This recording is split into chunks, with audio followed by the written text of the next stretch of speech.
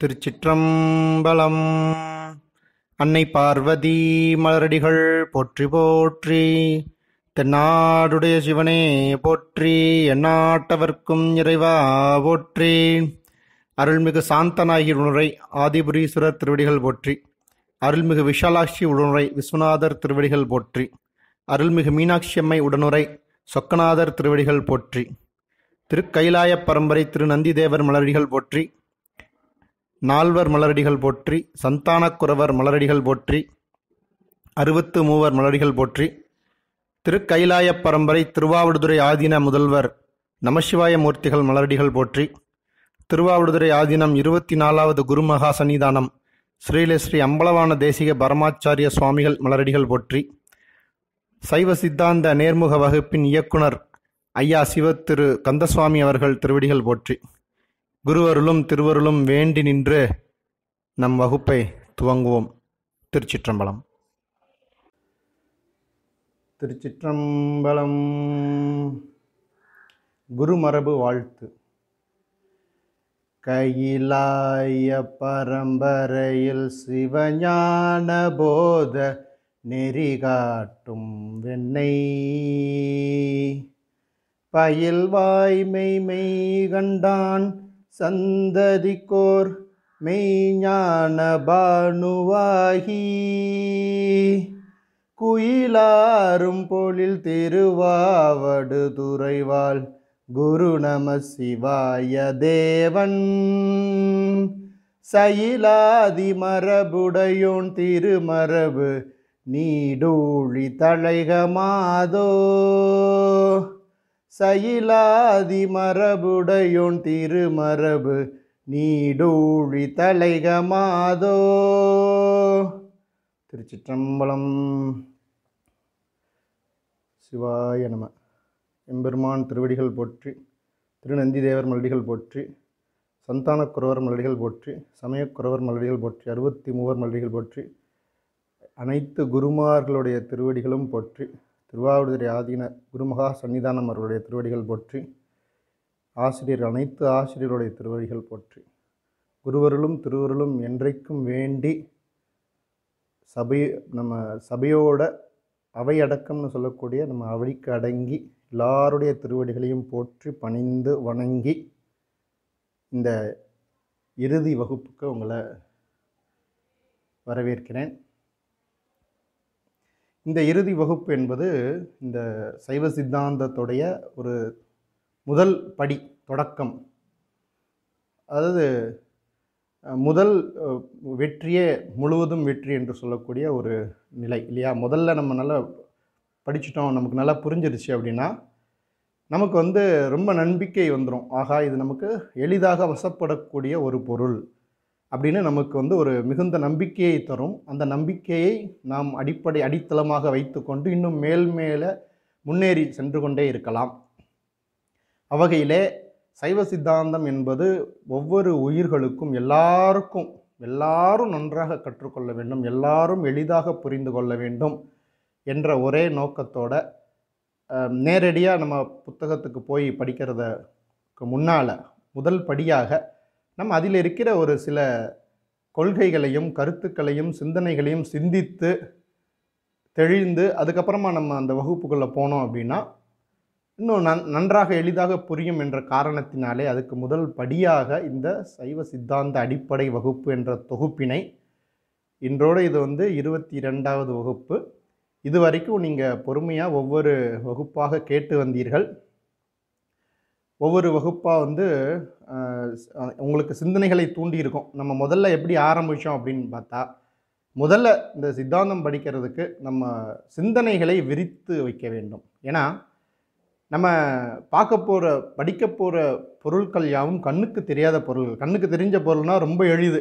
இதுதான், இந்த பாருங்கள், இங்கே இந்த பில்டிங் இப்படி தான் வரப்போகுது, இதுதான் முகம் இப்படி தான் இருக்கும், இந்த பக்கம் ஜன்னல் வரும், அந்த பக்கம் கதவு வரும் அப்படின்னு நம்ம அழகாக படம் போட்டு காமிச்சிடலாம் இல்லையா?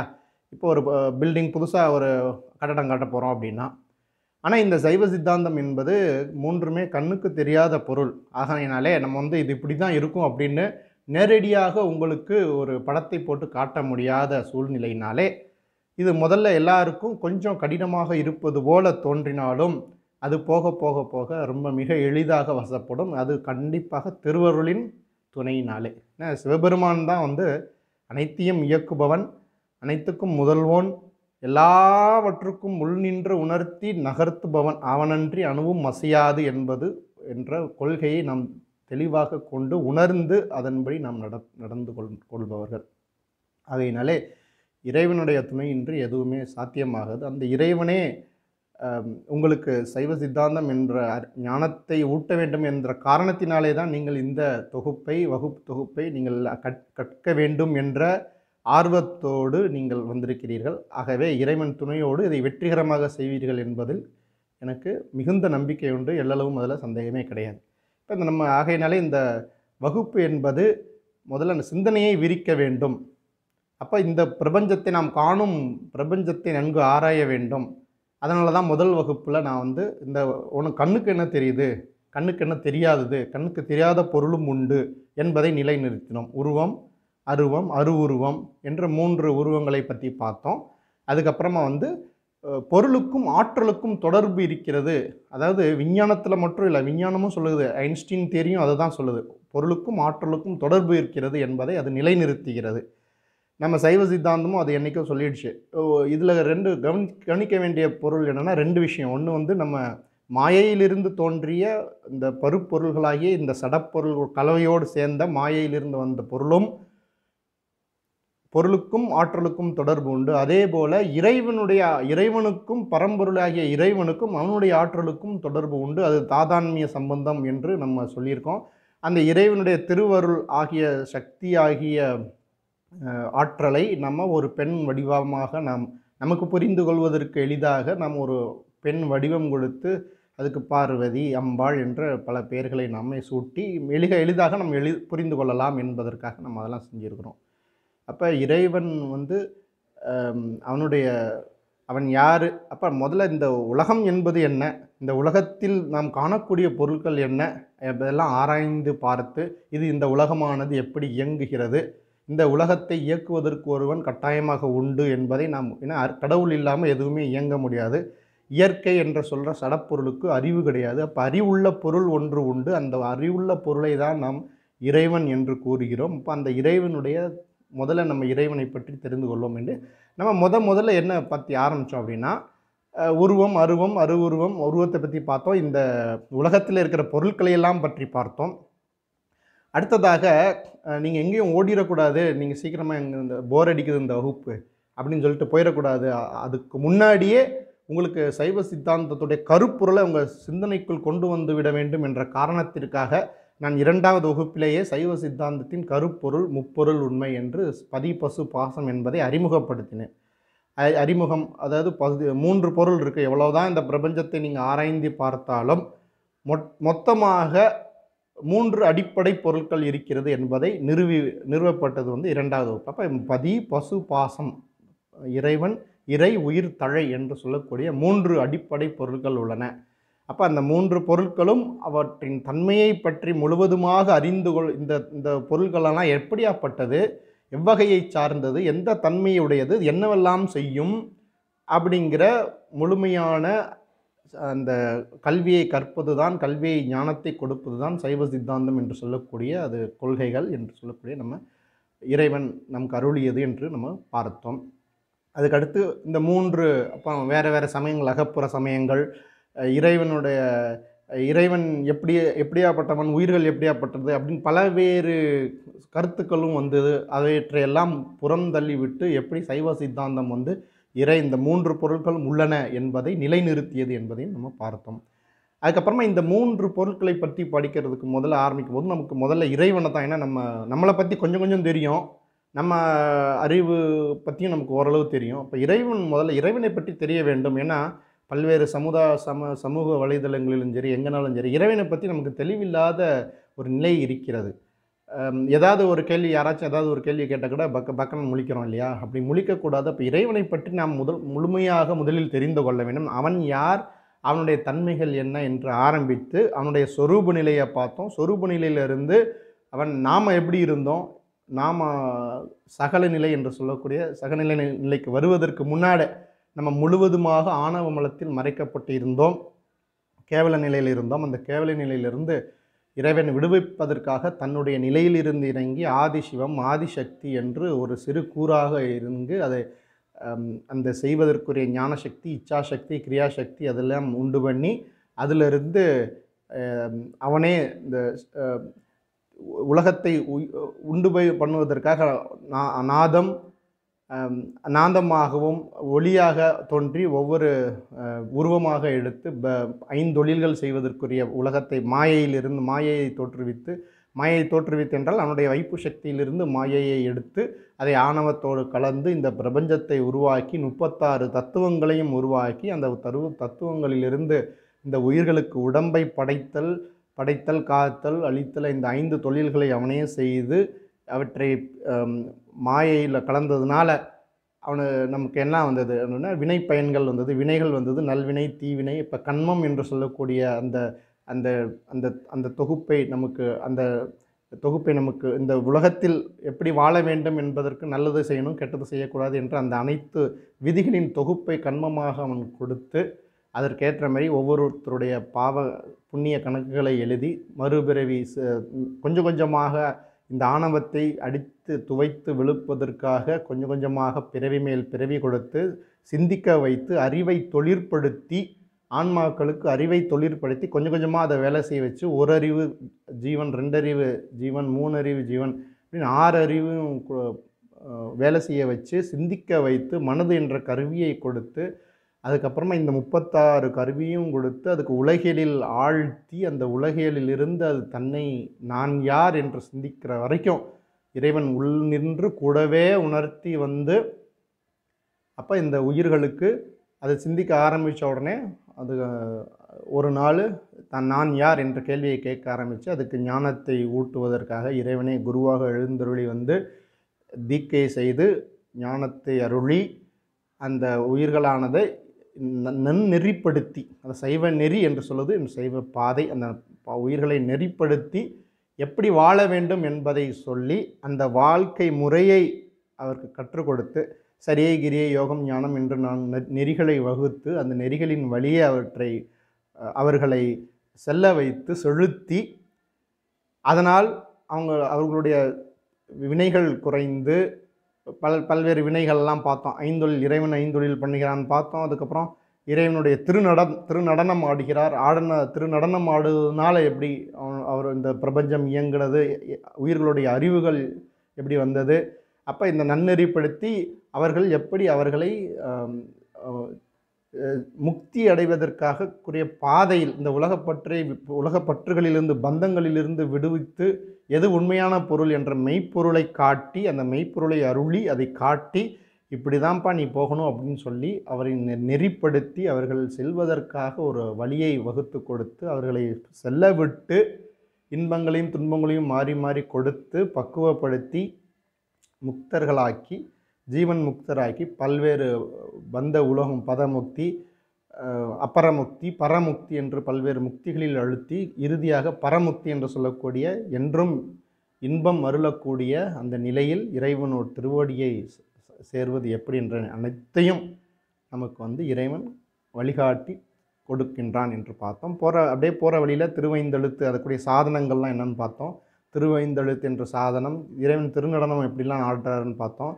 அதுக்கு முக்கியமாக நம்ம என்ன இந்த வகுப்பு துவங்கும் போதே நம்ம சாஸ்திர நூல்கள் என்னென்ன, அவற்றை இயற்றிய ஆசிரியர்கள் யாருங்க, அவர்களுடைய வரலாறு என்ன, அவர்களுக்கு யார் இந்த ஞானத்தை போதித்தது, இந்த ஞானமானது எங்கிருந்து எப்படி வந்தது என்ற விவரங்களை எல்லாம் நம்ம வகுப்பில் பார்த்தோம். ஏன்னா அதுதான் முதல்ல முக்கியம். நமக்கு எப்படி இந்த ஞானம் பயிற்றுவிக்கப்பட்டது, உபதேசிக்கப்பட்டது என்ற வரலாறு முதல்ல தெரிந்து கொள்ள வேண்டும் என்ற காரணத்தினாலே நம்ம சந்தானக்குறவர்களுடைய வரலாறு 4 வரலாறு நம்ம சுருக்கமாக பார்த்தோம். சாஸ்திர நூல்கள் அத்தனையும் பார்த்தோம். அந்த நூல்களுடைய ஆசிரியர்கள் யார் யார் என்றெல்லாம் பார்த்தோம். அதுக்கப்புறமா கண்மம் பற்றி பார்த்தோம். கண்மம்னா என்ன, வினைகள் நல்வினை தீவினை, சஞ்சிதம்னா என்ன, ஊழ்வினைனா என்ன, பிராரத்துவம்னா என்ன, அப்போ அந்த வினைகள் ஏன் கூடுது குறையுது, அப்போ வினைகள் குறைவதற்கு நாம் என்ன செய்ய வேண்டும், என்ற அப்போ அந்த நெறிகளில் சென்றால்தான் வினைகள் குறையும் என்றதெல்லாம் நம்ம பார்த்தோம். அதுக்கப்புறம் நான் யார், உயிர்னா என்ன, உயிருடைய தன்மைகள் என்ன, உடம்பே உயிரா, அந்த காரணங்களே உயிரா என்று பல்வேறு கொள்கையெல்லாம் பார்த்து அவற்றையெல்லாம் புறந்தள்ளி உயிர் என்பது ஒரு தனி முப்பொருளில் ஒரு உண்மையான பொருள் என்பதை நம்ம பார்த்தோம்.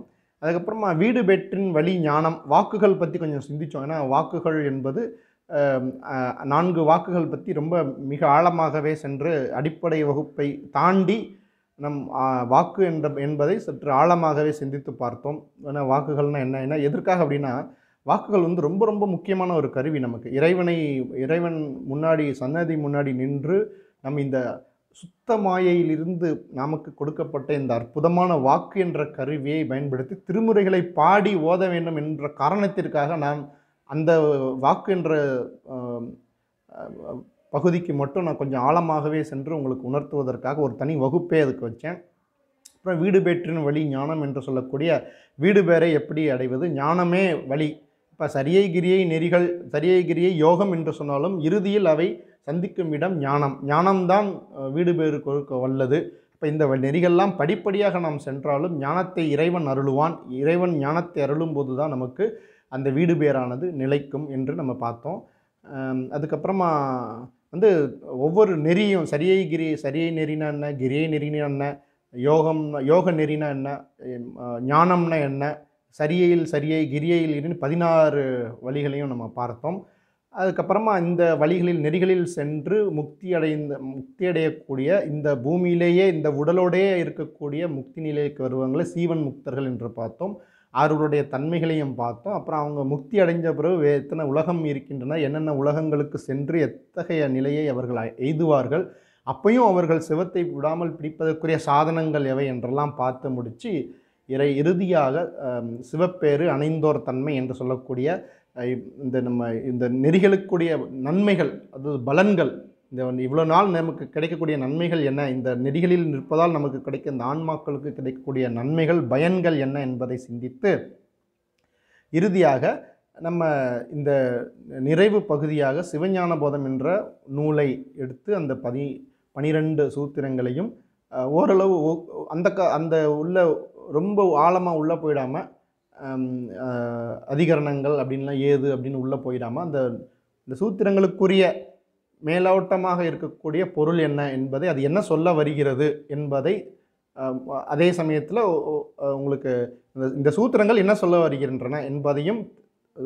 அந்த அடிப்படை கருத்துக்களை உங்கள் மனதில் நிறுத்த வேண்டும் என்ற காரணத்துக்காகவே ரொம்பவும் ஆழமாக போய்விடாமல், ரொம்பவும் மேலோட்டமாக இருந்துவிடாமல், அந்த சூத்திரத்தை என்ன சொல்லுகிறது என்ற அந்த அடிப்படை கருத்தை, திரண்ட பொருளை உங்களுக்கு 12 சூத்திரங்களுக்கும் நான் சொல்லி கொடுத்து இந்த வகுப்பின் நிறைவு பகுதிக்கு இப்போ வந்திருக்கிறோம்.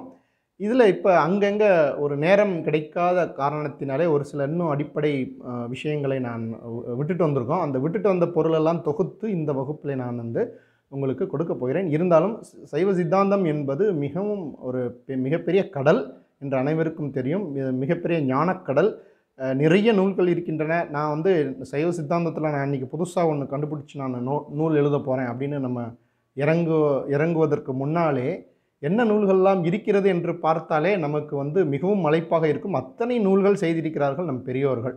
எத்தனை நூற்றாண்டு காலமாக செய்திருக்கிறார்கள், எத்தனை நூல்கள் இருக்கின்றன, அச்சுக்கே வராத நூல்கள் எவ்வளவு இருக்கின்றன அப்படின்னு நம்ம பார்க்கும்போது இந்த நூல்களை படித்து முடிப்பதற்காகவே இந்த பிறவி போயிடுமே, நான் எங்கே இனிமேல் புதுசாக ஒரு நூலை போய் செய்வேன் என்று நமக்கு ஒரு திகட்டும் நிலைமை தான் நமக்கு ஏற்படுகின்றது. அத்தனை நூல்கள் இருக்கின்றன, அத்தனையும் தெரிந்து கொண்டு நாம் இன்னும் புதிதாக ஏதாவது எழுத முடியுமா என்று தெரியவில்லை. அதனால் நமக்கு இறைவனார் அருளிய, அருளாளர்கள் வழியாக அருளப்பட்ட எண்ணற்ற நூற்றுக்கணக்கான நூல்கள், சைவ சித்தாந்தத்தில் மட்டுமே நூற்றுக்கணக்கான நூல்கள் இருக்கின்றன. அந்த நூல்களையும் திருமுறைகளையும் அந்த திருமுறைகளையும் நன்றாக இந்த சித்தாந்த ஞானத்தோடு அந்த திருமுறைகளை படிக்கும்போது திருமுறைகளுடைய வரிகள் ரொம்ப ஆழமாக நமக்கு புரியும் என்பதில் எல்லளவும் மையமில்லை. ஆகவே இந்த வகுப்புடைய இன்னொரு முக்கியமான ஒரு குறிக்கோள் என்னென்னா, நீங்கள் திருமுறையை படிக்கும்போது இந்த சித்தாந்த கருத்துக்கள் அதில் வரும்போது அதை உணர்ந்து இன்னும் ஆழமாக சொல்லிய பாட்டின் பொருளிலிருந்து சொல்லுவார்னு மணிவாசகருடைய வார்த்தைக்கு ஏற்ப ஒவ்வொரு சொல்லுக்கும் ஒவ்வொரு இதுக்கும் நம்ம என்ன சொல்ல வருகிறார்கள் நம்ம ஆசிரியர்கள் என்பதை புரிந்து அதை இன்னும் படிக்கும்போது நமக்கு ஆழத்திலே பசுமரத்தாணி போல நம் மனதில் பதியவும், அந்த கருத்துக்களை திரும்பி திரும்பி எளிதாக மனனம் செய்வதற்கு எளிதாகவும் இது இருக்கும் என்பதில் எனக்கு கொஞ்சம் கூட ஐயமில்லை. ஆகவே அன்பர்களே, நீங்கள் தொடர்ந்து இந்த வகுப்பில் இணைந்திருங்கள். இந்த இறுதி வகுப்பையும் பாருங்கள். இதுக்கு அடுத்து நான் ஒரு குறிப்பிட்ட நூலையோ அதை எடுத்து நான் பண்ண போகிறதில்ல. திருமுறையில் இருக்கிற சித்தாந்த கருத்துக்களை எடுத்து உரைக்கலாம் என்று இருக்கிறேன். அவ்வகையிலே திருவாசகம் என்ற ஞான நூல், அந்த நூலில் இருக்கிற ஒரு சில, ஏன்னா எல்லாத்தையுமே பார்க்க முடியுமான்னு தெரியாது. திருவாசகம் என்ற ஒரு நூலிலே, ஒரு மாபெரும் நூலிலே ஒரு சில கருத்துக்களை, ஒரு சில தேன் துளிகளை நானும் பருகி அவற்றை உங்களுக்கும் பகிர்ந்தளிக்கலாம் என்ற அப்படி ஒரு தொடங்கலாம் அப்படிங்கிற என்பதை இறைவன் திருவடிக்கு விண்ணப்பம் செய்து கொண்டு நீங்கள் தொடர்ந்து இணைந்திருங்கள். இந்த வகுப்புடைய குறிக்கோள் நம்ம சைவ சமயத்துடைய பெருமையை அனைவரும் தெரிந்து கொள்ள வேண்டும். சைவ சமயம் என்றால் என்ன, இறைவன் என்றால் என்ன, முப்பொருள் என்றால் என்ன, அவற்றின் அடிப்படையான தன்மைகள் என்ன, எதற்காக மறுபிறப்பு நடக்கிறது, எதற்காக ஒவ்வொரு விஷயங்களும் நடக்கின்றன என்பதை தத்துவ ரீதியாகவும் பொருளாகவும் நீங்கள் அறிந்து கொள்ள வேண்டும் என்ற ஒரே குறிக்கோளோட உலகின் வீதிகள் தோறும் இல்லை உலகின் இல்லங்கள் தோறும் சைவ பாடசாலைகள் அமைப்போம். ஏன்னா நம் ஞானமே பாடம் கல்வி கற்பது தான். சமய கல்வி என்பது அனைவரும் பெற வேண்டும்.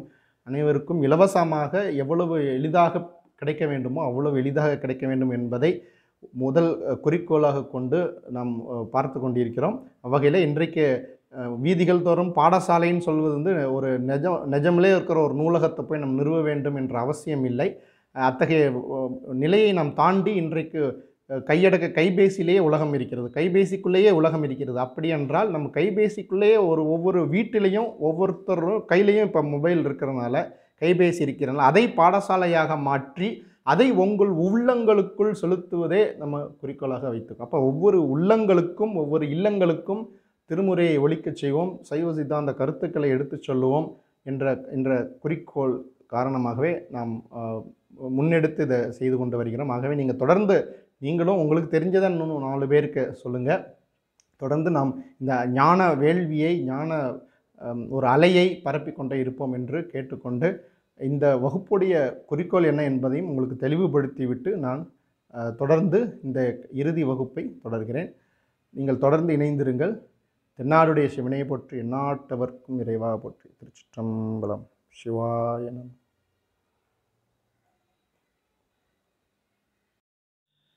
திருச்சிற்றம்பலம்.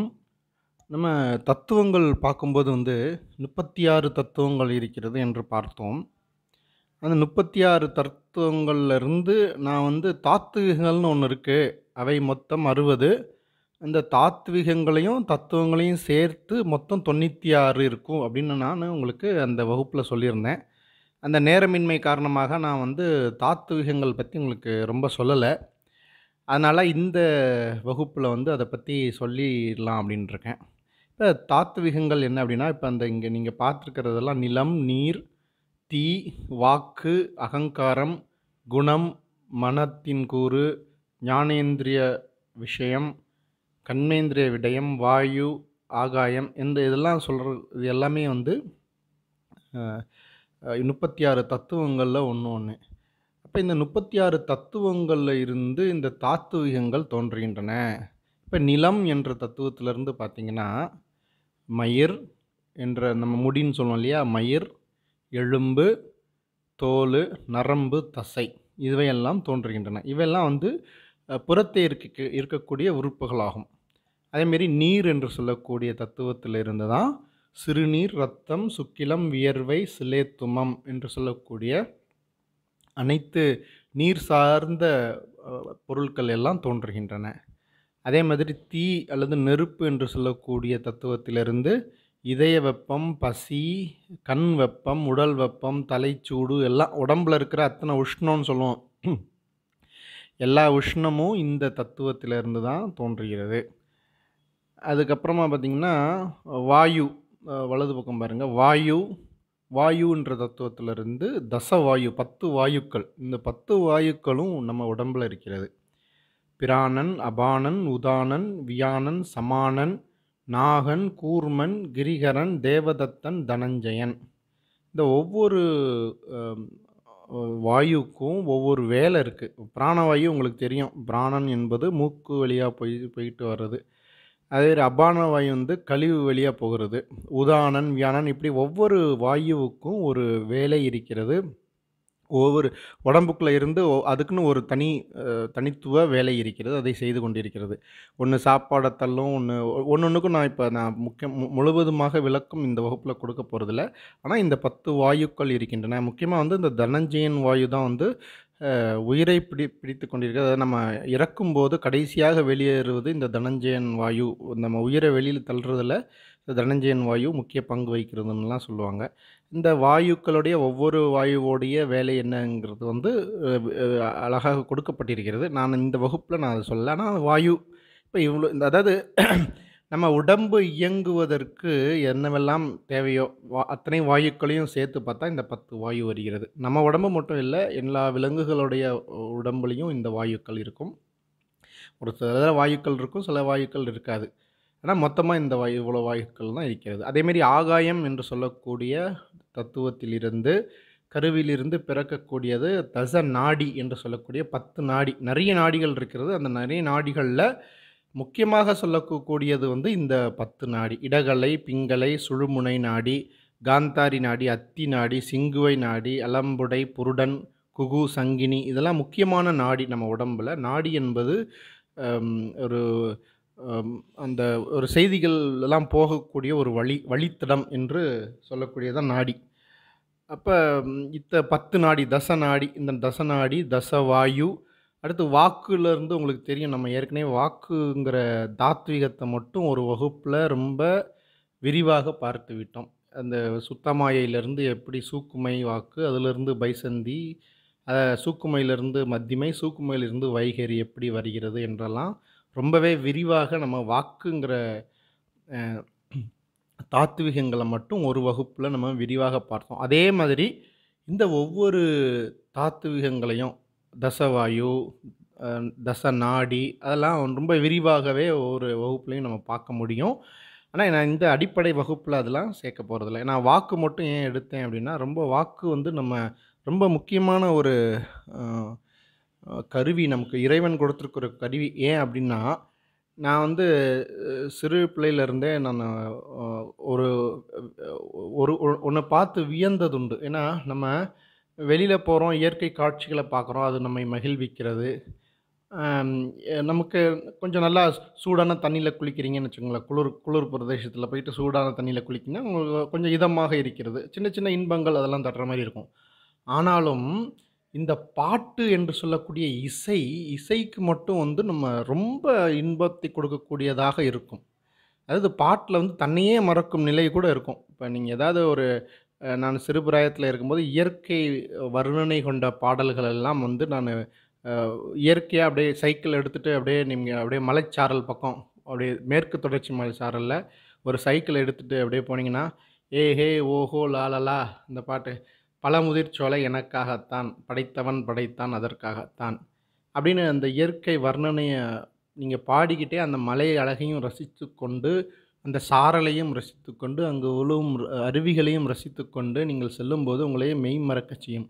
இந்த இசை என்பது இசைக்கு மயங்காதவர் எவருமே இல்லை என்று சொல்லுவார்கள். ஏன்னா, இசை ஒரு வெகு சிறப்பான ஒரு தன்மையுடைய பொருளாக இருக்கிறது. மிச்ச உடல் உறுப்புகளுக்கு நமக்கு கிடைக்கிற இன்பத்தை விட, இந்த இசையில் கிடைக்கக்கூடிய இன்பமானது நம்மை மறக்கச் செய்கிறது. ஏனென்றால், அது அறிவில வேலை செய்யுது. அறிவில் சென்று அங்கு உங்களுக்கு ஆனந்தத்தை கொடுக்கிறது. உங்களுக்கு ரொம்ப பிடிச்ச பாட்டு அப்படியே போட்டு ரொம்ப மனசு கஷ்டமா இருக்கிற நேரத்தில நீங்க ஒரு பாட்ட நீங்க கேட்டீங்கன்னா, உங்களுக்கு மனசே லைட் ஆயிடும். லேசாயிடும், இலகுவாகிவிடும். அதேபோல ரொம்ப ஆனந்தமா இருக்கிற நேரத்திலயும் குத்துப்பாட்டு மாரி ஒண்ணு போட்டு டங்கு டங்குன்னு ஆடுறாங்கன்னு வச்சுக்கோங்களேன். அப்ப அவங்களுக்கு எல்லாருக்குமே இந்த இசை என்பது யாவரையும் இசையை ரசிக்காதவர் எவருமே இல்லை. அப்ப இசைக்கு என்று ஏதோ ஒரு மகத்துவம், தனித்துவம் இருக்கிறது. எதனால? என்ன காரணம்? என்று நான் சிறுபிராயத்திலிருந்து அ இந்த கேள்வியானது என் மண்டைக்குள்ள கொடைஞ்சுக்கிட்டே இருந்தது. ஆனா, அதற்கான விடை இந்த சைவ சித்தாந்தம் எனக்கு தான் சைவ சித்தாந்தம் தான் அதற்கான விடையை எனக்கு குடுத்திருக்கிறது. ஏன் அப்டின்னா, பாருங்க மிச்ச கருவிகள் எல்லாம் மாயையோட சேர்ந்து கலந்து அசுத்தத்தோட கலந்து கொடுக்கப்பட்ட ஒரு கருவிகள்.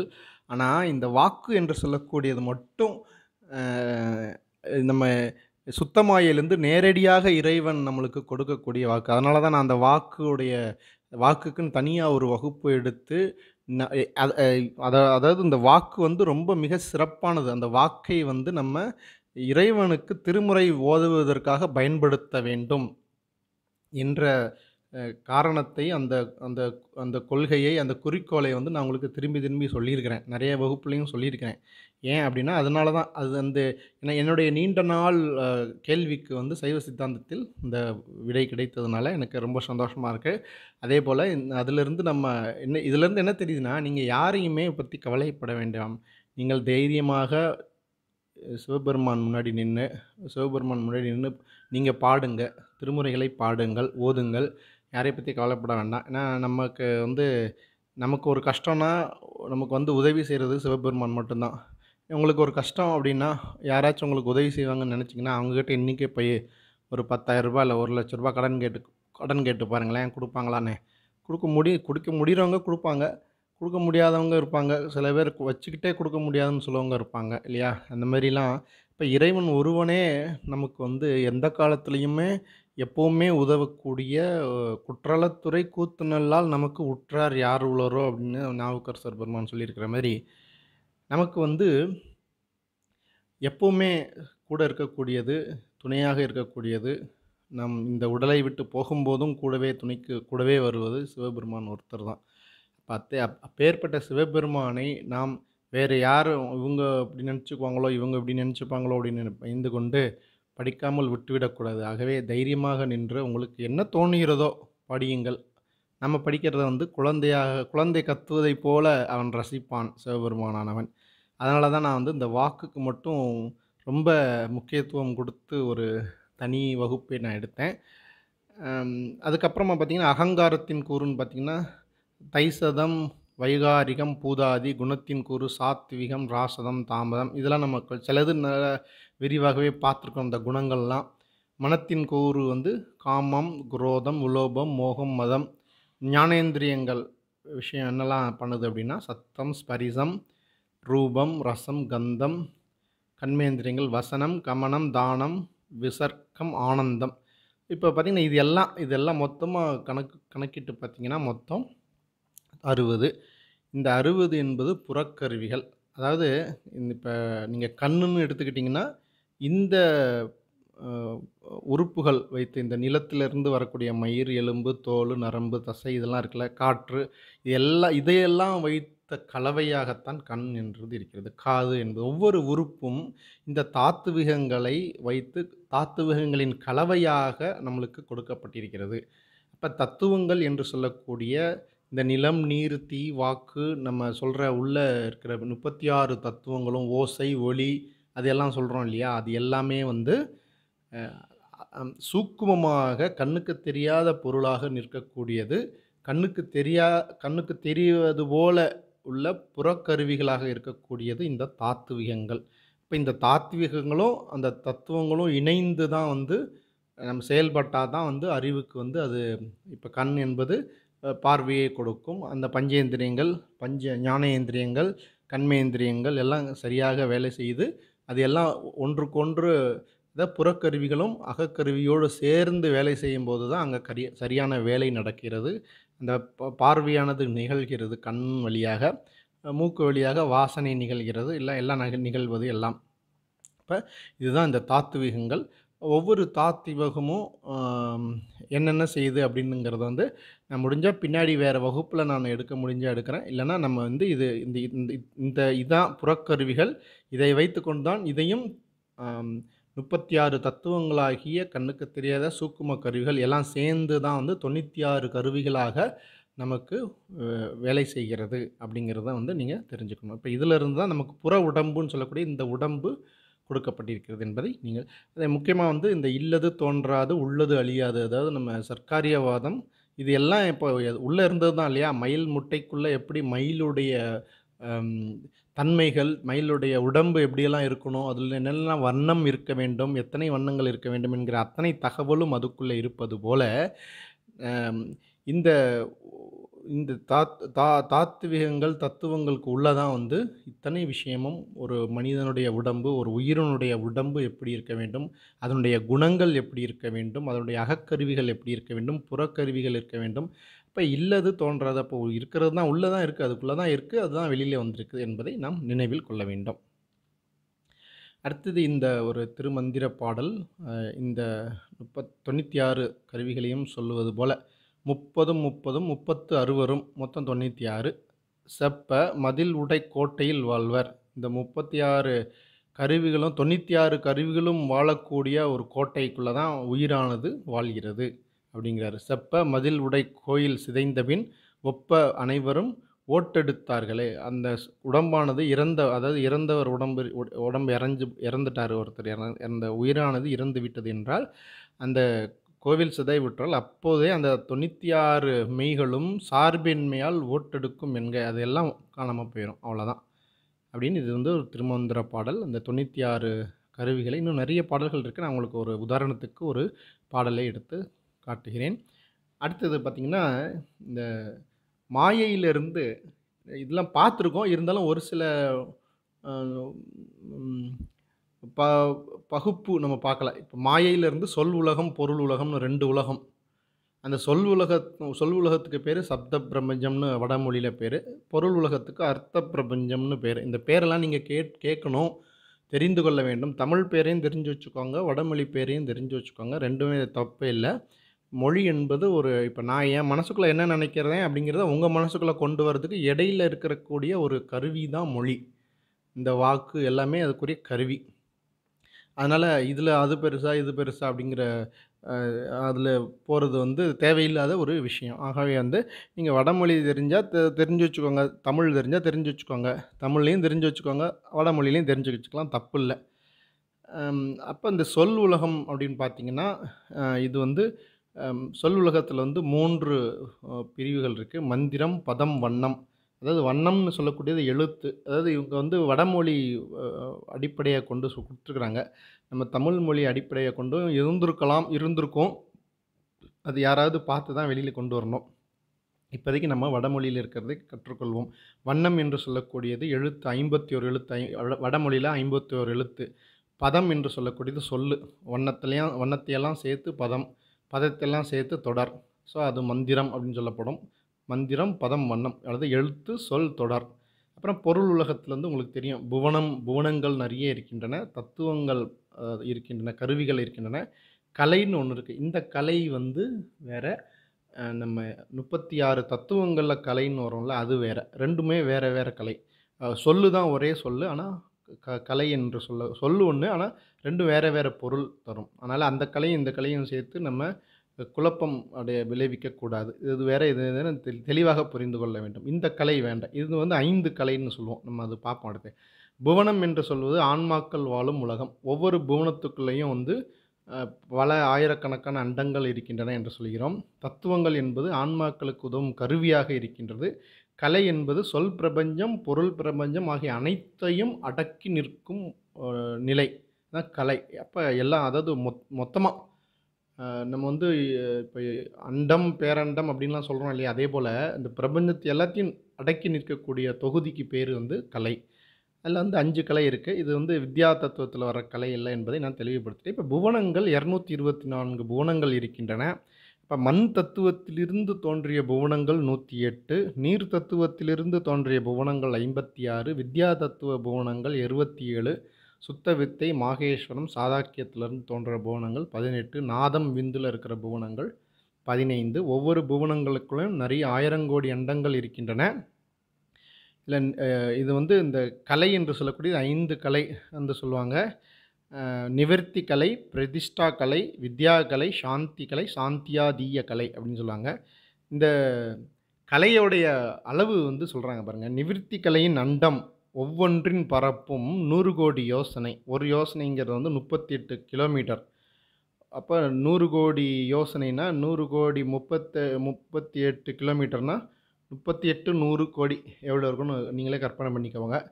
அப்போ பிரதிஷ்டா கலை, வித்யா கலை, சாந்தி கலை, அவெல்லாம் அப்படியே பெருகி போகும். 10 மடங்கு, 100 மடங்கு, 1000 மடங்கு, 100,000 மடங்கு விரிவான பரப்பை உடையது. அப்ப அ பிரதிஷ்டா கலைன்னு சொல்லக்கூடியது சின்னதா இருக்கிறது. அதுக்கு மேல வித்யா கலை, அதுக்கு மேல சாந்தி கலை, அதுக்கு மேல சாந்தியாதீய கலை. அப்ப ஒண்ணொண்ணு எவ்வளோ பெருசா இருக்கும் அப்படிங்கிறது வந்து நீங்க கற்பனையே பண்ணி பார்க்க முடியும். இது இந்த இந்த சொல் உலகம், பொருள் உலகம் இது இந்த 6ம் இருக்கு பார்த்தீங்களா? மந்திரம், பதம், வண்ணம், புவனம், தத்துவம், கலை. இந்த 6க்கும் பேரு அத்துவாக்கள் அப்படின்னு பேரு. அந்த அத்துவாக்கள்னா என்னமோ அப்படின்ட்டு நம்ம சொல்லியே கொடுக்கவில்லையே அப்படிங்கிற நீங்க நெனச்சிராதீங்க. இந்த 6க்கும் பேரு அத்துவாக்கள் அப்படின்னு பேரு. மந்திரம், பதம், வண்ணம், புவனம், தத்துவம், கலை. இப்ப புவனங்கள் 224 ஒவ்வொரு புவனத்துடைய அளவு கூட குடுத்துருக்காங்க நம்மளுக்கு. இப்ப அடுத்து கலை என்று சொல்லக்கூடிய 5 கலை நம்ம பார்த்தோம் இல்லையா? சொன்னேன் இல்லையா? நிவர்த்தி கலை, பிரதிஷ்டா கலை, வித்யா கலை. ஒவ்வொன்னும் ஒவ்வொரு பெரிய பெரிய பிரபஞ்சம் மாதிரி. ஒரு குட்டி பிரபஞ்சம் மாதிரி. ஒண்ணொண்ணும். பெரிய குட்டி குட்டி புவனங்கள் மாதிரி. புவனங்களும் சொல்லுலகம், பொருளுலகம் சேர்ந்த தொகுப்பு. அப்ப அந்த ஒவ்வொரு கலைக்குரிய இது அ தன்மைகள்லாம் இங்க குடுத்துருக்காங்க இந்த இந்த பெட்டியில. நிவர்த்தி கலைக்கு அதிதெய்வம் பிரம்மா. அந்த மந்திரம் என்ன? அதோடைய பதம் என்ன? அதற்குரிய வண்ணம், புவனம், தத்துவம் என்ன? பிரதிஷ்டா கலைக்குரிய ஒவ்வொன்னுக்குரிய வித்யா கலைக்குரியது என்னது? சாந்தி கலைக்குரியது.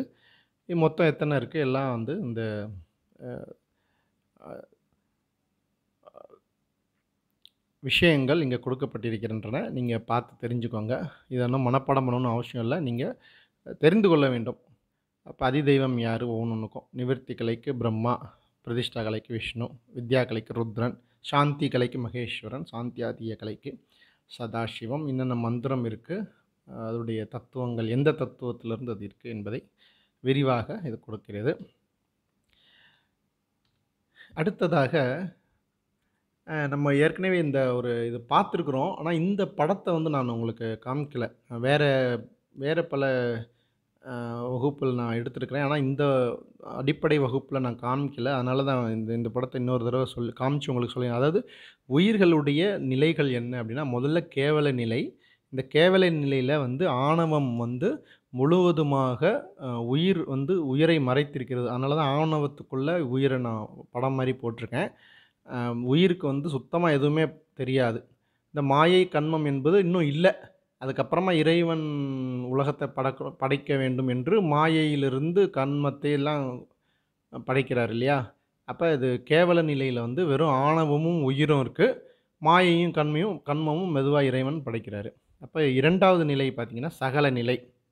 உயிரானது கேவல நிலையிலிருந்து சகல நிலைக்கு வருது. சகல நிலைக்கு வரும்போது அதுக்கு வந்து உடம்பு கொடுக்கப்படுகிறது. மாயையிலிருந்து உடம்பு கொடுத்து, கன்மம் அது செய்கிற வினைகள் எல்லாம் என்னென்ன நல்வினை, தீவினை செய்யுது அதுக்கேத்த பிறப்பு, இறப்பு சுழல்ல வந்து அது அழுத்தப்படுகிறது.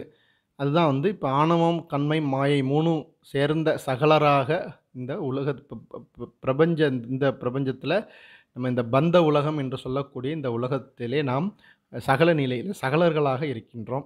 அடுத்து இங்கேருந்து எப்படின்னா 3வதாக முக்தி நிலை என்று சொல்லக்கூடிய சுத்த நிலை. அப்போ கேவல நிலை, சகல நிலை, சுத்த நிலை. மீண்டும் மீண்டும் பிறவி சுழலே சுழன்று முக்தியடைந்த காலத்தே அது முக்தி நிலைக்கு வருகிறது. முக்தி நிலையில் வந்து உயிரும் ஆணவம் வந்து ஆணவத்தை விட்டு விட்டு உயிரானது இறைவன் திருவடியை இங்கு பற்றுகிறது. அதுக்காக தான் நான் சுவாமி படத்தை போட்டு சுவாமியோருடைய திருவடியில் உயிர் இருக்கிற மாதிரி இங்கே படத்தில் காட்டியிருக்கிறேன். அது உயிர் தான் ஆணவத்தை விட்டு விடுகிறது. ஆணவத்தை பிடித்து கொண்டிருப்பது உயிர் தான். கேவல நிலையிலுமே வந்து உயிர் தான் ஆணவத்தை பற்றி கொண்டிருக்கிறதே தவிர ஆணவம் போய், ஏன்னா ஆணவம் என்பது சடப்பொருள், உயிரற்ற பொருள். அது போய் உயிரை பற்றாது. உயிர் தான் ஆணவத்தை பற்றி கொண்டிருக்கிறது.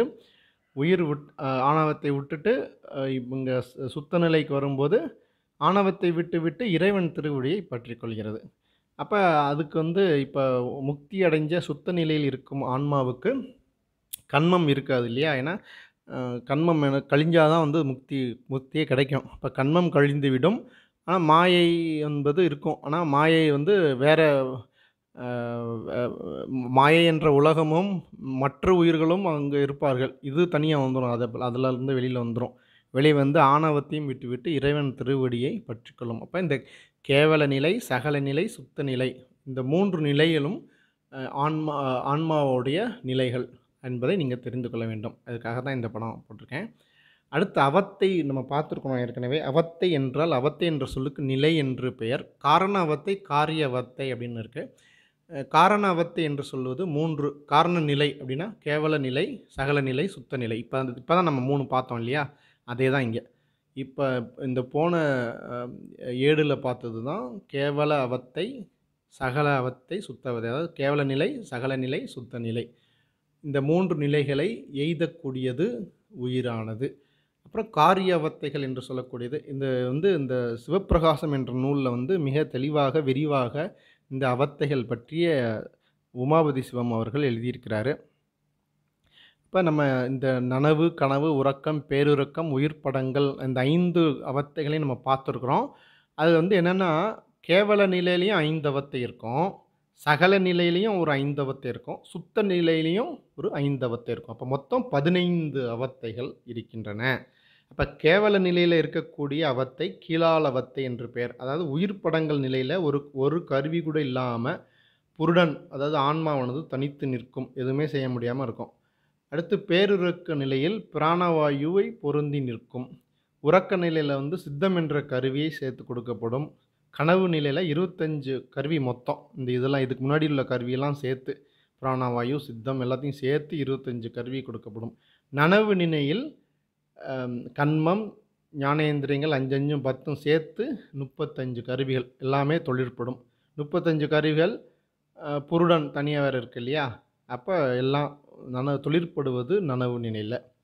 அதுக்கு அடுத்து சகல நிலையில் ஏற்படும் 5 அவத்தைக்கு பேர் மத்தியாலவத்தை அப்படின்னு பேர்.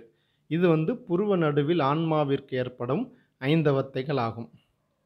இதை தான் நம்ம விரிவாக நம்ம பார்த்துருக்குறோம். நனவு, கனவு, உறக்கம், பேருறக்கம், உயிர்ப்படங்கள் அப்படின்ட்டு நம்ம விரிவாக பார்த்தது ஏற்கனவே. அதனால் நான் இப்போ அதை சொல்லலை. அடுத்த சுத்த நிலையில் ஒரு 5 அவத்தை ஏற்படும். அதுக்கு பேர் மேலாலவத்தை என்று பெயர். அது என்ன அப்படின்னா, திருவருளாலே தன்னை அறிவது நின்மல சாக்கிரம். அது பேர் தான் வேறு, நான் வடமொழியில் கொடுத்துருக்குறேன். நின்மல சாக்கிரம். சாக்கிரம் சொப்பனம் அப்படிங்கிறது. சொப்பனம் தான் கனவு, நனவு. சாக்கிரம்னா நனவு, கனவு, சுழுத்தி, துரியம், துரியாதீதம்னா உயிர்ப்படங்கள். அப்போ திருவருளை அதாவது ஆன்மாவானது திருவருளாலே தன்னை அறிவது நனவு நிலை. அடுத்து அந்த அருளே தனக்கு ஆதாரமாக இருக்கிறது என்று தெளிந்து அசைவர நின்று அருளையே காண்பது நின்மல சொப்பனம் என்று சொல்லக்கூடிய கனவு. அதாவது சுத்த கனவு, சுத்த நிலை கனவு. ஆன்மாவின் அறிவு, இச்சை, செயல்கள் தோன்றாமல் அவ்வருளே தானாகி எதிர் ஈடு எதுவுமின்றி இருக்கும் நிலை நின்மல சுளுத்தி. சரியா? உறக்கம், சுத்த நிலை உறக்கம். மலவாசனை கொஞ்சம் கூட இல்லாமல் ஆன்மாவுக்கு ஆனந்த ஒளி தோன்றும் நிலை பேருறக்கம், சுத்த நிலை பேருறக்கம், நின்மல துரியம். அந்த ஆனந்தத்தை அனுபவித்து தானும் தோன்றாது ஆனந்தமாய் நின்ற முதலும் இன்றி ஆனந்தமே தானாய் உணரப்பட்ட நிலை நின்மல துரியாதீதம். அது தான் தான் சிவத்தை அனுபவிக்கிறோம் என்பதை உணராமல் அப்படியே நிற்கக்கூடிய நிலை தான் நின்மல துரியாதீதம். அதாவது சுத்த நிலை உயிர்ப்படங்கள் என்று 5. இப்போ மொத்தம் 15 அவத்தைகள் இருக்கின்றன என்பதை நீங்கள் தெரிந்து கொள்ள வேண்டும். அடுத்தது பொதுவாக சைவ சித்தாந்தம் என்று சொன்னாலே முதல்லவே இந்த அளவையியல்னு ஆரம்பிச்சிடுவாங்க. இதுவும் நிறைய பேருக்கு இந்த அளவியல் ஆரம்பிச்சிட்டாலும் ஏதோ ஃபிசிக்ஸ் ஏதோ ஆரம்பிச்சிட்டாங்க போல இருக்குது அப்படின்னு நினச்சிட்டு நிறைய பேர் பயந்துடுவாங்க. அதுக்காக தான் நான் இந்த அளவியல்லாம் முதல் வகுப்புலையோ 2வது வகுப்புலையோ எடுக்கலை. ஆனாலும் கடைசி வகுப்பில் எதுக்கு எடுக்கிறேன்னா, நீங்கள் தெரிந்து கொள்ள வேண்டும். நாளைக்கு நீங்கள் ஏதாவது சைவ சித்தாந்த பயிற்சி வகுப்புன்னு வேறு இல்லை சைவ சித்தாந்த சொற்பொழிவுன்னு யாராவது எங்கே சொல்கிறத நீங்கள் கேட்கும்போது இதெல்லாம் அவர் சொல்லவே இல்லையே அப்படின்னு நீங்கள் நினச்சிடக்கூடாது. அதுக்காக ஏன்னா இதெல்லாம் அடிப்படை சொற்கள், கலை சொற்கள், சைவ சித்தாந்த சொற்கள், அதெல்லாம் நீங்கள் தெரிந்து கொள்ள வேண்டும் என்ற காரணத்தினாலே நான் இங்கே உங்களுக்கு கொடுத்துருக்குறேன். ஆகவே நீங்கள் இதெல்லாம் தெரிந்து கொள்ள வேண்டும் கட்டாயமாக. இப்போ முதல்ல வர்றது அளவையியல். இப்போ அளவையியல் அப்படின்னா இப்போ நம்ம சொன்னோம் இல்லையா, நம்ம முதல்ல வகுப்புலேயுமோ இந்த பிரபஞ்சத்தை நீங்கள் ஆராய வேண்டும் என்றால் உங்கள் அறிவை விரித்து இந்த பிரபஞ்சத்தை நோக்க வேண்டும் அப்படின்னா, இப்போ எதெல்லாம் நோக்குறோமோ அதெல்லாம் அளக்க வேண்டும். எதையுமே அளக்காத எதையுமே நம்மளால் புரிந்து கொள்ளவும் முடியாது, கட்டுப்படுத்தவும் முடியாது. அப்போ எல்லாத்துக்கும் அளக்கணும். எப்படி அளக்குறோம்? நம்ம தூரத்தை எப்படி அளக்குறோம் அப்படின்னா, இன்னைக்கு விஞ்ஞானத்தில அதாவது ஒவ்வொரு அளவையும் வந்து நம்மளுடைய பழங்கால தமிழர் முறையிலே ஒவ்வொரு இதுக்கும் அளவை வைத்திருந்தோம். அற்புதமான அளவை வச்சிருக்கிறோம் எல்லாத்துக்கும். நேரத்த அளக்கிறதுலருந்து எல்லா அளவைகளும் நாம் வைத்திருக்கிறோம். ஆனா பாருங்க, இந்த 13ஆம் நூற்றாண்டிலிருந்து 14ஆம் நூற்றாண்டிலிருந்து நம்ம வேற இந்த அந்நியர தாக்குதல் ஆரம்பிச்சதுலருந்து இன்று வரைக்கும் நம்ம வந்து கொஞ்சம் கொஞ்சமா அத விட்டுட்டு, குறிப்பாக இந்த மெக்காலே கல்வி திட்டம் வந்ததுலருந்து, ஐரோப்பிய கல்வி திட்டத்த நமக்குள்ள புகுத்துன அன்னையிலிருந்து, நம்ம வந்து இன்னும் நம்முடைய பாடத்திட்டத்தை, நம்மளுடைய அளவைகள், நம்மளுடைய கல்வியை இன்னும் உணராது, இன்னும் ஐரோப்பியர்களுக்கு என்ன கற்பிக்கப்படுகிறதோ, அந்த அந்த பாடத்தையே நாம் இன்னும் படித்துக் கொண்டிருக்கிறோம். இது வந்து மிகவும் இழிவான நிலை, மிகவும் கேவலமான, மிகவும் வருந்தக்கூடிய நிலை. நம்ம கல்வி திட்டத்தை வந்து நம்ம அ பழைய நம்மளுடைய ஞானத்தையும் விட்டுவிடாது, அதாவது இன்றைக்கு இருக்கிற விஞ்ஞானத்தையும் சேர்த்து படிக்கணும். இன்றைக்கு இருக்கிற விஞ்ஞானத்தையும் ஒதுக்கக்கூடாது. விஞ்ஞானத்தையும் இழிவாக பேசக்கூடாது. இப்ப விஞ்ஞானத்தில இருக்கிற நல்லவற்றையும் எடுத்துக்கொள்ள வேண்டும். பழங்காலத்தில இருக்கிற அத்தனை நல்லதையும் எடுத்துக்க வேணும். இன்னைக்கு பாருங்க, ஒரு கிலோமீட்டர் பிரிட்டிஷ்காரன் சொல்றான். அதனால நம்ம பிரிட்டிஷ்காரன் பயன்படுத்துறோம். அதனால நம்மளும் கிலோமீட்டர்ன்னு பயன்படுத்துறோம். அமெரிக்காக்காரன் மைல்ன்னு சொல்றான். உடனே அது சில இதில மைல்ன்னு பயன்படுத்துறோம். அப்ப நமக்குன்னு ஒண்ணு இருக்குதே. நமக்குன்னு ஒரு அளவைகள் இருக்கின்றன. இதில இதுதான் ரைட்டு, அதுதான் ரைட்டுன்னுலாம் கிடையாது. நீ ஏன் ஒரு குறிப்பிட்ட தூரத்த எடுத்து ஒரு பேர் வச்சுக்கிட்டு, இதுதான் 1 கிலோமீட்டர், இதுதான் 1 மீட்டர் அப்படின்னு சொல்லக்கூடிய நிலை. அப்ப நமக்குன்னு ஒரு அளவைகள் இருக்கின்றன. பண்டைய காலம் தொட்டு நாம் இத்தனை அளவைகளை நாம் தொடர்ந்து பயன்படுத்திக் கொண்டு வந்திருக்கிறோம். அவைகளோடு நம்ம இன்னும் படிச்சோம்னா, இன்னும் அற்புதமாக இப்ப இருக்கிற அளவைகளை விட அவை மிகவும் சிறப்பானவைகளாகவும், மிகவும் நுணுக்கமானவைகளாகவும் இருக்கின்றன. அப்ப அது தெரிந்து கொள்ள வேண்டும் என்பது நான் உங்களுக்கு இது ஞாபகப்படுத்த விரும்புகிறேன்.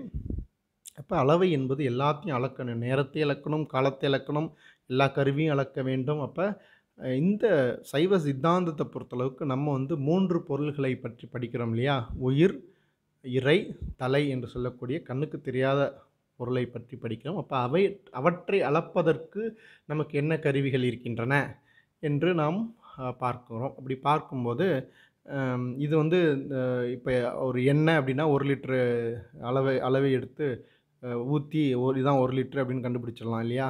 ஆனா இது வந்து கண்ணுக்கு தெரியாத பொருள். அப்ப இதை எப்படி அளப்பது அப்படிங்கிறதுக்கு நம்ம சைவ சித்தாந்தம் பயன்படுத்தக்கூடிய அளவைகள் என்பது ஒரு 3 அளவைகள் இருக்கு. காட்சி அளவை, கருதல் அளவை, அதாவது கருதல் அளவை, காட்சி அளவை, கருதல் அளவை, உரை அளவை 3 இருக்கு. 3 அளவைகளை அது பயன்படுத்துகிறது. இந்த காட்சி அளவை அது வந்து வடமொழியில வந்து பிரத்யட்ச பிரமாணம் அப்படின்னு சொல்லுவாங்க. அதில வந்து ஒரு 4 உட்பிரிவுகள் இருக்கு. வாயிற்காட்சி, மானத காட்சி, தன்வேதனை காட்சி, யோக காட்சி. காட்சினா உங்களுக்கு தெரியும் இல்லையா? காட்சி அளவைனா நம்ம பார்க்கறத வச்சு சொல்றது. ஆமா, இது இப்படி இருக்கு. இப்ப வாயிற்காட்சினா இந்த ஏதோ ஒரு உருவம் வருது பாரு. ஏதோ ஒரு உருவம் வருது. சரியா தெரியலன்னு வச்சுக்கோங்க. நிழல் உங்களுக்கு யாரோ வர்றாங்கன்னு தெரியுது. ஆனா சரியா தெரியல அப்படின்னா, ஏதோ ஒரு உருவம் வருது, ஏதோ ஒரு சத்தம் வருது, இல்ல ஏதோ ஒரு ஸ்மெல் வர மாதிரி இருக்கு. ஏதோ ஒரு மனம் வர மாதிரி இருக்கு. அப்படின்னு சொல்லக்கூடியது வந்து, அப்படி ஒண்ணு வருதுன்னா, அப்ப அங்க என்னமோ இருக்கு. அப்ப ஏதோ ஒரு உருவம் வருகிறதுனா, ஏதோ ஒரு விலங்கினமோ, இல்ல ஒரு ஆளோ ஏதோ ஒண்ணு வருது. ஏதோ ஒரு நிழல் தெரியுது திடீர் அப்படின்னா, அங்க ஏதோ ஒரு உயிர் ஏதோ வருகிறது என்று நாம் உறுதிப்படுத்தலாம் இல்லையா?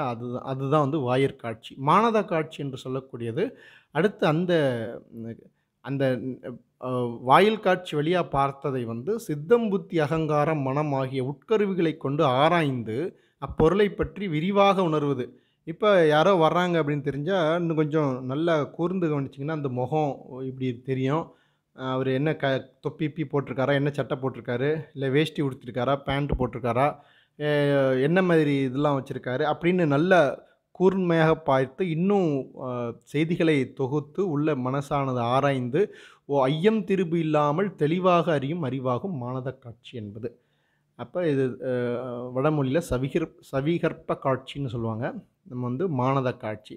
அடுத்து தன்வேதனை காட்சி என்றது வந்து, இப்ப இந்த பார்த்த ஒ உருவத்தை வந்து வைத்துக்கொண்டு, இது இவர் தான் அப்படின்னு நமக்கு வந்து ஒரு ஒரு அனுபவம் தோன்றும். திடீர்னு இப்ப இந்த சினிமாலலாம் பார்த்தீங்கன்னா, ஏதாவது வில்லன காட்டும்போதே பயங்கரமா மியூசிக் குடுப்பாங்க இல்லையா? அவன பார்க்கும்போதே நமக்கு கிலி அப்படியே அள்ளும்.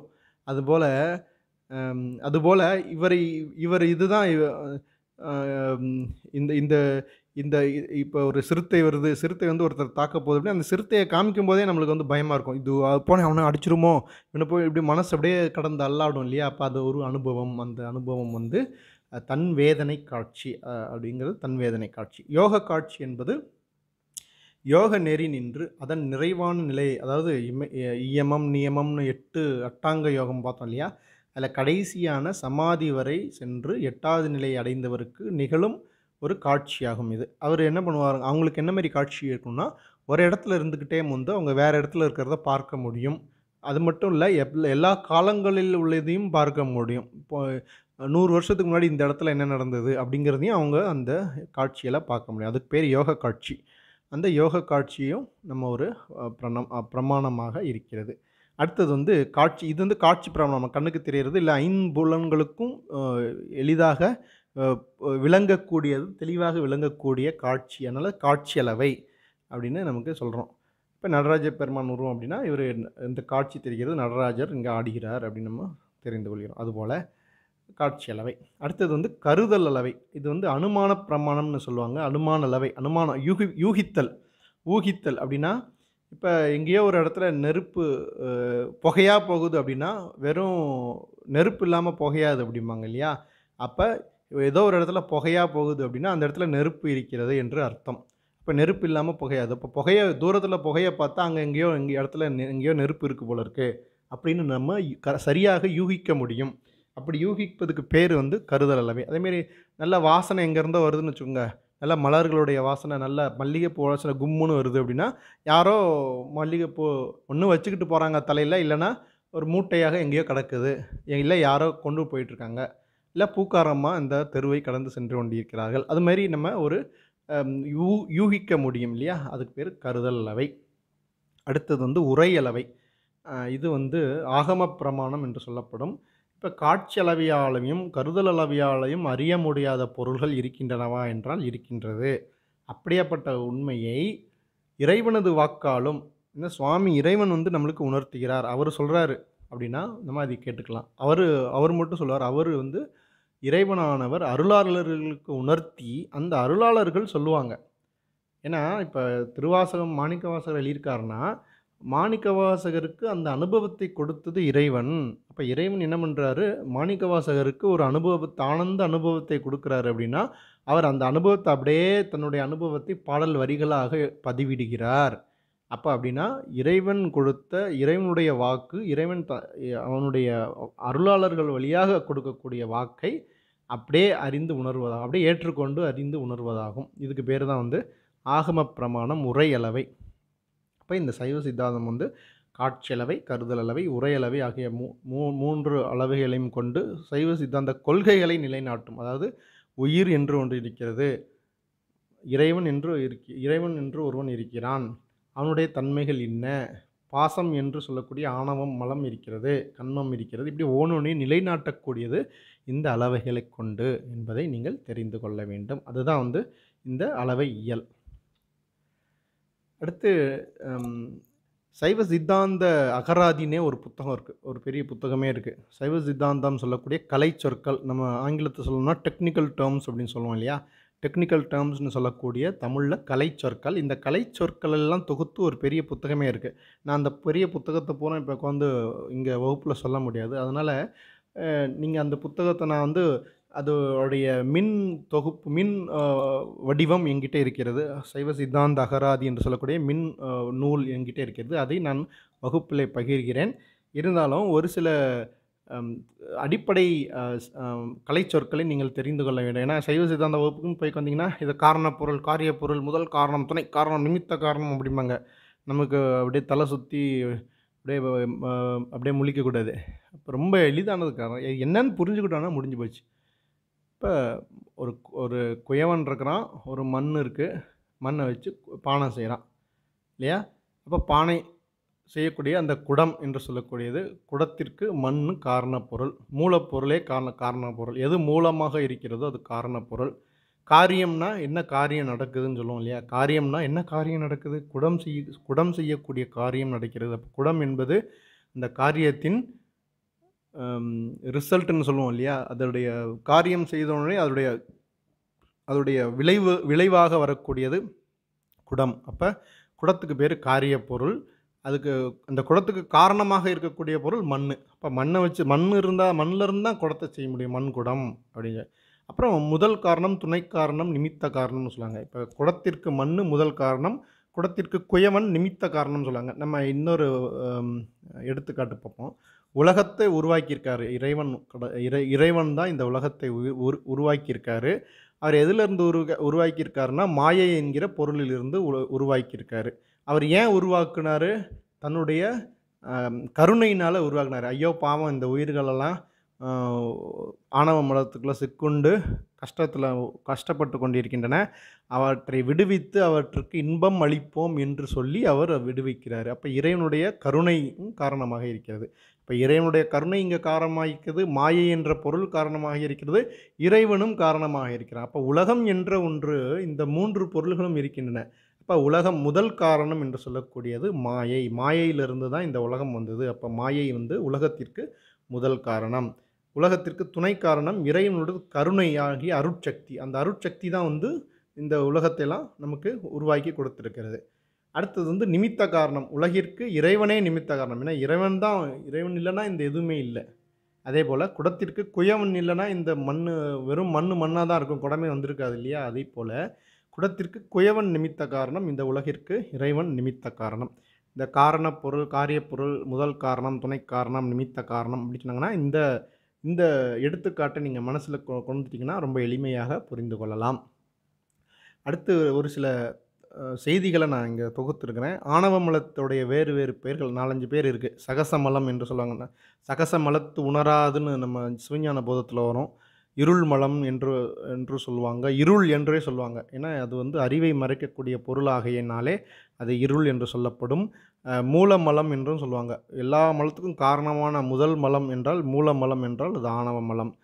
அதுக்கடுத்தது சைவ சித்தாந்தத்துடைய மணிமுடி நூலாக சொல்லுவது சிவஞான போதம். உங்களுக்கு ஏற்கனவே தெரியும், நான் சொல்லியிருக்கேன். இருந்தாலும் சைவ சித்தாந்தத்தின் மணிமுடி நூலாக விளங்குவது சிவஞான போதம். அந்த சிவஞான போதத்திலிருந்து சிவஞான சித்தியார் என்பது வழிநூல். வழிநூல்னா சிவஞான போதம் சொல்லக்கூடிய கருத்தையே இன்னும் விரிவாக சொல்லக்கூடிய நூல் அப்படின்னு அர்த்தம். அதாவது அதன் வழியே சென்று இன்னும் செய்திகளை விரிவாக சொல்லக்கூடியது அப்படின்னு வழிநூல். அப்போ சிவஞான சித்தியார் என்ற நூல் சிவஞான போதத்தின் வழிநூல். அடுத்தது சிவப்பிரகாசம் என்பது சிவஞான போதத்தின் சார்பு நூல். சார்பு நூல்னு என்ன அர்த்தம்னா, சிவஞான போதம் சொல்லக்கூடிய பொருள் அத்தனையும் இது சொல்கிறது. அதையும் எத்தனையும் ஏற்றுக்கொண்டு அதையும் தாண்டி அதை விட இன்னும் சில செய்திகளை கூடுதலாக அது சொல்கிறது. சார்பு நூல் அப்படின்னு அர்த்தம். இதெல்லாம் நம்ம சைவ சித்தாந்தத்தில் சொல்லக்கூடியது. இதனையும் தெரிந்து கொள்ள வேண்டும். அடுத்து சைவ சமயத்தை வழிபாட்டு முறையில் ஒன்று சொல்லுவாங்க. குரு லிங்க சங்கம வழிபாடு அப்படின்னு ஒரு வார்த்தை சொல்லுவாங்க. அப்படின்னா என்ன அர்த்தம் அப்படின்னு தெரிஞ்சுக்கணும். குரு வழிபாடு என்பது நம்ம ஏற்கனவே பார்த்துருக்குறோம். அறியாமையை போக்கும் ஞான ஆசிரியரையே நம்ம சிவபெருமானாக கருதி வழிபடுவது குரு வழிபாடு. இலிங்க வழிபாடு என்பது திருக்கோவில் சென்று நம்ம இலிங்க திருமேனியை, அருவுருவ திருமேனியை வழிபடுதல் இலிங்க வழிபாடு. சங்கம வழிபாடு, சங்கமம்னா என்னது? சிவபெருமானுடைய அடியார்கள் எல்லாம் சங்கமமாக கூட்டமாக இருக்கக்கூடியது சங்கம. அப்போ அடியார்களை வணங்குவது அடியார்களை சிவமாகவே வழிபடுவது சங்கம வழிபாடு. இப்போ குருலிங்க வழிபாடு சைவ சித்தாந்தம் சொல்கிறது, சைவ சமயம் சொல்கிறது அப்படின்னா நம்ம இது ஏற்கனவே எல்லாமே பார்த்துருக்கோம். அதே தான் இங்கே தெளிவுபடுத்துகிறேன். அடுத்தது திருக்கோவிலில் பதி பசு பாசம் எங்கே அப்படின்னா, இப்போ திருக்கோயிலில் இந்த படம் பார்த்திங்கன்னா, நான் ஒரு சின்ன கோயிலில் இங்கே எடுத்துருக்கிறேன், படம் எடுத்துருக்கிறேன். உள்ள சுவாமி இருக்கிறாரு, அருவுருவ சிலையாக இறைவன் திருமேனி இருக்கிறது. கல்யாண பசுபதீஸ்வரர். அதுக்கு முன்னாடி நந்தியம்பெருமான் உட்கார்ந்துருக்கிறாரு. பசு என்ற நந்தி. அதுக்கு பின்னாடி சின்ன பீடம் இருக்குது. இப்போ பதி என்று சொல்லக்கூடியது இறைவன் திருமேனி. பசு என்பது நந்தி. நந்தி என்பது உயிர்களை குறிக்கும், எல்லா உயிர்களையும் குறிக்கும். அடுத்தது பாசம் என்று சொல்லக்கூடிய அந்த பீடம் பாசத்தை குறிக்கும். இப்போ பதி பசு பாசம் மூன்றுமே இங்கே இருக்கிறது. அப்போ பீடமானது, பாசமானது பின்னாடி வந்துடுது, உயிரானது முன்னாடி போய் இறைவனை தரிசனம் செய்து கொண்டிருக்கிறது.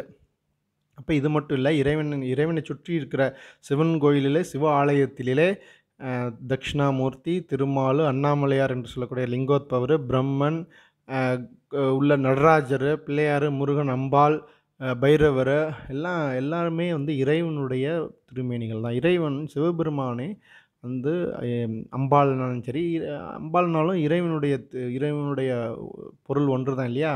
அத்விதமாக தாதான்மியமாக இருக்கக்கூடிய இறைவனுடைய சக்தி. இப்போ இறைவன் வேறு, அம்பாள் வேறு அல்ல, இறைவன் வேறு, முருகர் வேறு அல்ல, இறைவனுடைய சக்தியான விநாயகப் பெருமானும் நடராஜர் வேறு யாரும் இல்லை. இப்படி எத்தனை நம்ம வந்து வேறு வேறு உருவமாக நாம் பார்க்கிறோம். இறைவன் என்பவன் ஒருவன் தான். அப்போ அனைத்துமே வந்து சிவபெருமான். சிவ ஆலயம் என்பதே கிட்டத்தட்ட சிவபெருமான் தான், முழுக்க முழுக்க சிவபெருமான் தான். உள்ள நந்தி மட்டும்தான் உயிர், பாசம், கொடிமரம் அந்த மாதிரி. இப்போ கோயில்களையும் பற்றி நாம் தெரிந்து கொள்ள வேண்டும்.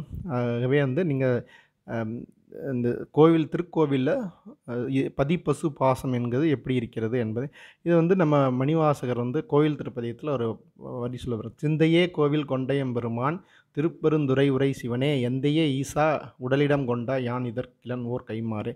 இப்போ இறைவனானவன் நம் உடலை இடமாக கொண்டு நம் சிந்தையை கோவிலாக கொண்டிருக்கான். அப்போ சிந்தை கோயிலுக்குலாம் சிந்தனைக்குள்ளே கோவில் எப்படி இருக்குன்னா இப்படி தான் இருக்கும். அப்போ சிந்தனைக்குள்ள உங்களுடைய சிந்தனையில் இறைவனை தரிசனம் செய்வது எப்படி அப்படின்னா, அது எப்படி தரிசனம் செய்வோம் என்பதற்காகத்தான் அவங்க புறத்தே இந்த கோயிலை உருவாக்கி இங்கே இப்போ இந்த நந்தியானது பாருங்கள், சிவபெருமானை தான் பார்த்துக்கிட்டே இருக்கும் ஒரே நிலையில்.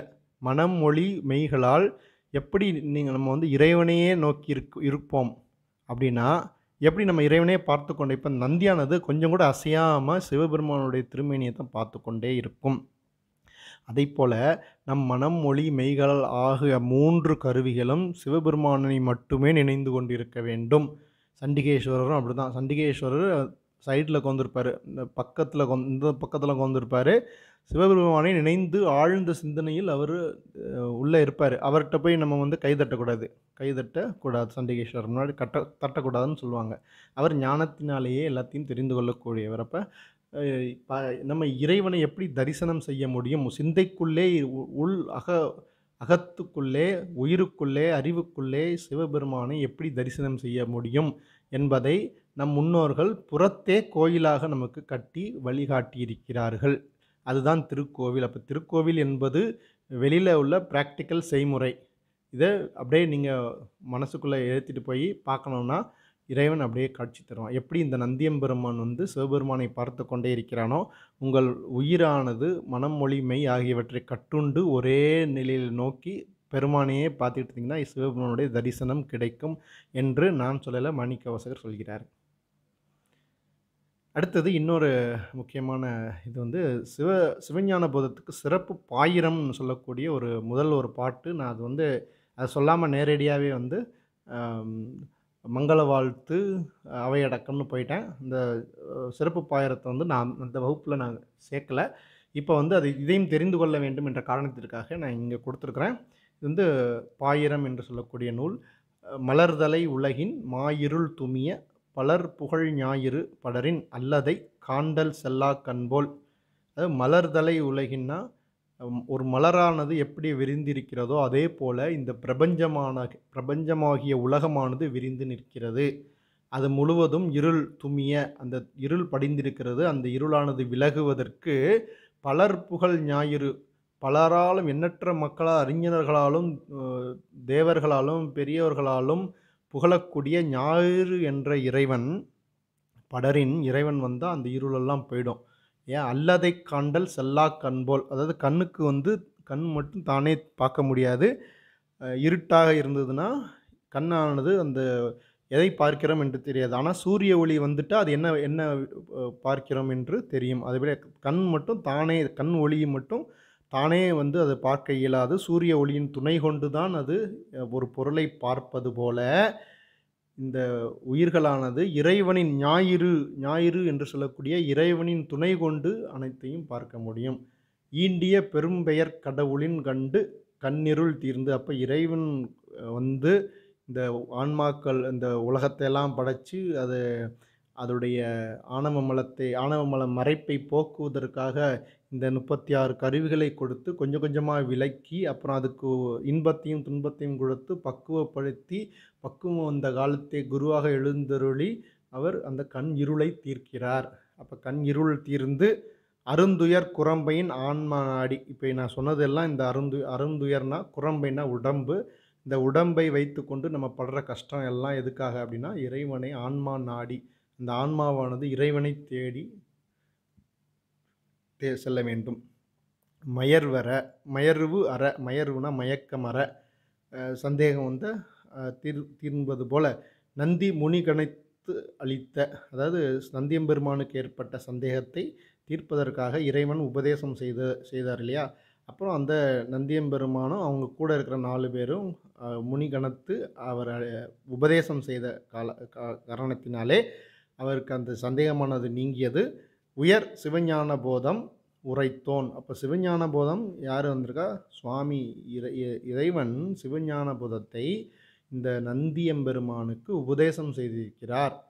அப்படி உபதேசம் செய்யப்பட்ட வழி வந்த குரு வழியாக வந்த சிவஞான போதம் பெண்ணை புனல் சூழ் வெண்ணெய் சுவேதனன், பெண்ணை ஆற்றின் கரையில் சூழ்ந்து பெண்ணை நீர் சூழ்ந்திருக்கக்கூடிய திருவெண்ணெய் நல்லூர் சுவேதனன் என்று சொல்லக்கூடிய அந்த மெய்கண்டார் என்று சொல்லக்கூடிய சுவேதனன், அவருடைய இயற்பெயர் சுவேதனன். பொய்கண்டு அகன்ற மெய்கண்ட தேவன், அதாவது அவருக்கு பொய் எது மெய் எது என்று அவருக்கு உணர்ந்து பொய்யை அகற்றி மெய்யை கண்ட தேவன், அவர் தான் வந்து சுவேதனன் என்று சொல்லக்கூடிய மெய்கண்டார். பவநனி வன்பகை கடந்த, பவ அப்படின்னா பிறப்பு இறப்பு என்று சொல்லக்கூடிய பிணி, நனி வன் பகை அப்படின்னா பகைனா ரொம்ப பகைவன், கொடுமையான பகைவன், வலிமையான பகைவன். அப்படின்னா இந்த பிறப்பு இறப்பு வந்து நம்மளுக்கு வலிமையான பகைவனாக இருக்கிறது, பெரிய துன்பத்தை கொடுக்கக்கூடியதாக இருக்கிறது. அதை கடந்த தவமுடையவர்கள் அடிபுனைந்த தலைமையோனே. அப்படின்னா தவமுடையவர்கள் பெரியோர்கள் அவர்கள் திருவடியில் சூட்டி கொண்டாடும் தலைவனாக இருப்பவனே அப்படின்னு வந்து இந்த சிவஞான போதத்துக்கு பாயிரம் சொல்கிறது. இந்த ஒவ்வொரு சொல்லுக்கும் நான் வந்து பின்னாடி இந்த பத உரை என்று சொல்லக்கூடிய உரை நான் ரெண்டு தகடில் கொடுத்துருக்குறேன். இதை நீங்கள் படித்து பார்த்துக்கோங்க. திருப்பி படிச்சிங்கன்னா ரொம்ப எளிதாக புரியும். ஆகவே இதோட வந்து நான் வந்து இந்த வகுப்பை நிறைவு செய்கிறேன். இதோட இந்த அடிப்படை வகுப்பானது நிறைவு பெறுகிறது. அடுத்து வந்து நம்ம அடுத்த தொகுப்பு வகுப்புகளுக்கு செல்வோம்.